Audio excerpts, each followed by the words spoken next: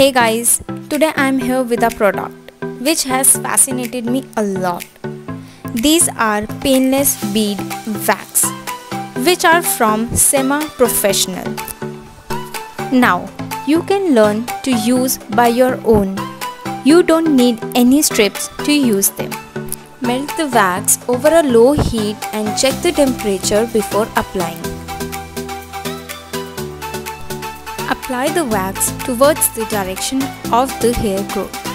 Before starting, make sure that the skin is clean and dry and has no grease or sweat on it. Let it dry completely.